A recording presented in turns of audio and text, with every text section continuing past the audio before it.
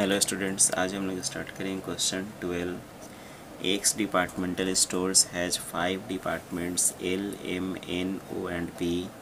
Following information for 2015-16 is available.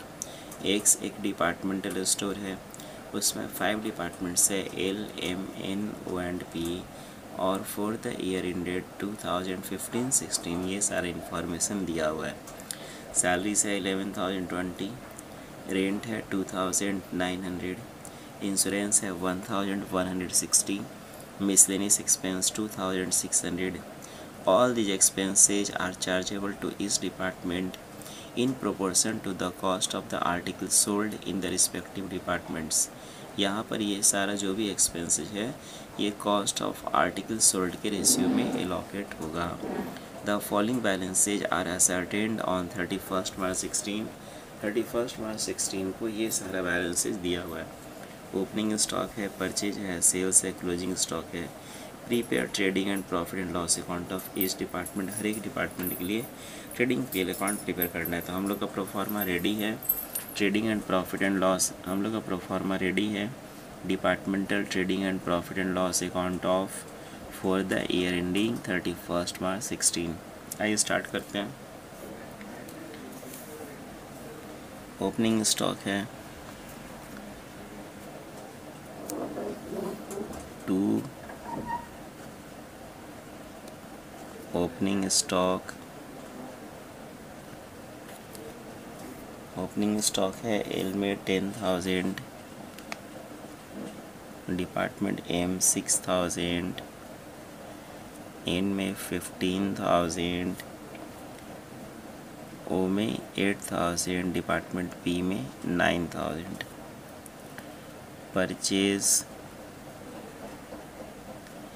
Purchase है यहाँ 1 lakh L में, एम में 60,000, एन में 20,000, ओ में 52,000 और पी में 60,000। सेल्स है, बाई सेल्स एल में 96,000, एम में 62,000, एन में 19,000, ओ में 46,000, पी में 60,000। बाई क्लोजिंग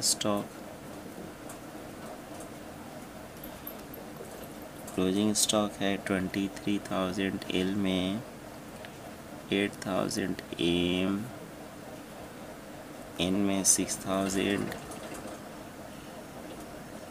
ओ में 2,000 एंड डिपार्टमेंट पी में 11,000। अब यहाँ जो एक्सपेंसेस दिया हुआ है उसको हम लोग कॉस्ट ऑफ आर्टिकल सोल्ड के रेशियो में उसको एलोकेट करना है, डिस्ट्रीब्यूट करना है, बांटना है। सबसे पहले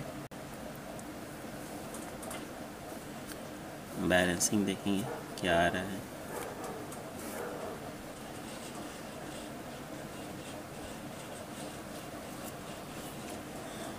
$1,19,000 to gross profit 9,000, 70,000, 4,000 gross profit। यहाँ 35,000 बाई ग्रॉस लॉस 10,000। यहाँ 60,000, 12,000, यहाँ 71 और ये 69 मीन्स 2,000 ग्रॉस प्रॉफिट। ये ग्रॉस प्रॉफिट यहाँ credit side of PL account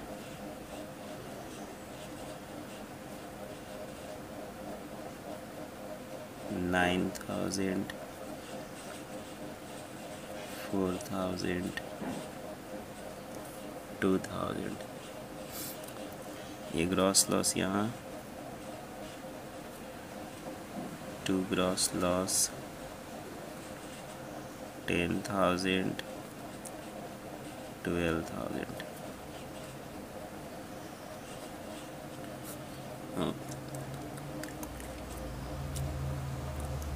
Working calculation of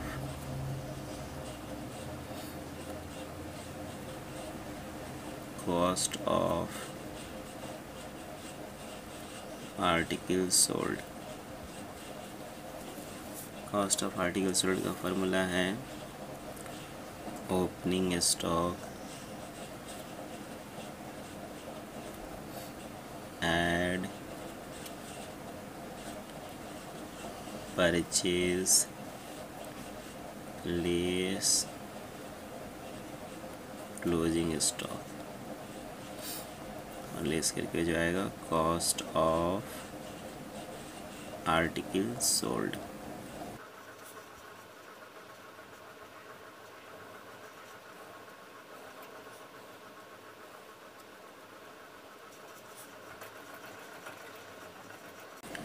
department L, department N, department N, department O, department P. Opening stock है 10,000, 6,000, 15,000, 8,000, 9,000। Purchase है 1 लाख, यहाँ 60,000, यहाँ 20,000, डिपार्टमेंट ओ में 52,000, डिपार्टमेंट बी में 60,000। ऐड करके 69,000, 60,000, 35, 66, 1,10,000। Less closing stock 23,000, 8,000, 6,000, 2,000, 11,000।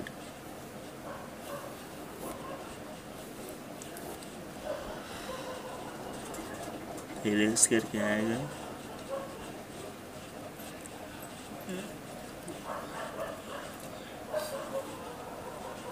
58,000, 29, 58, 58। Cost of article sold ratio 3:2 1:2 means वो सारा expense इसी रेशियो में एलोकेट एंड डिस्ट्रीब्यूट होगा। कौन कौन सा एक्सपेंसेज है? फर्स्ट सैलरीज 11,020, 3:2 1:2 के रेशियो में एलोकेट होगा। 2 सैलरीज कितना आता है?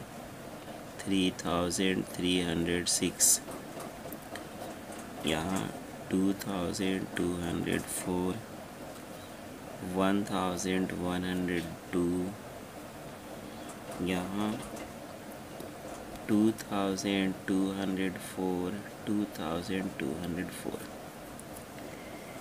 रेंट है 2,900, इसको एलोकेट करेंगे 870, 580, 290, 580, 580। Insurance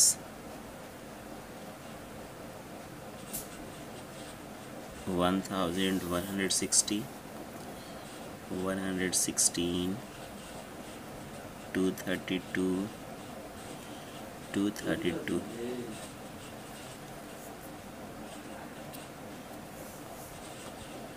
232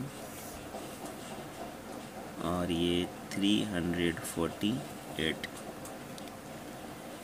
miscellaneous expense, 2 miscellaneous expense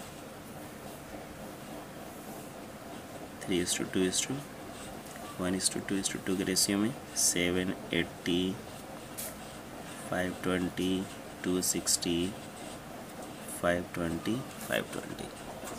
question complete. अब हम लोग बैलेंसिंग करेंगे।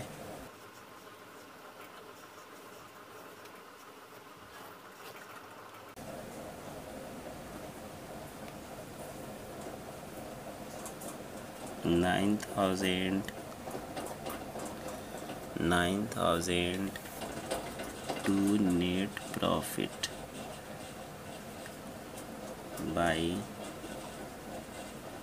Net loss.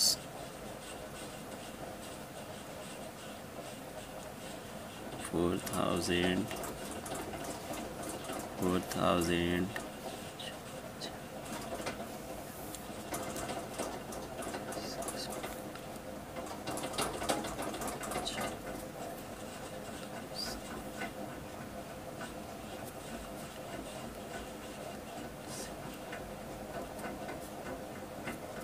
11,768।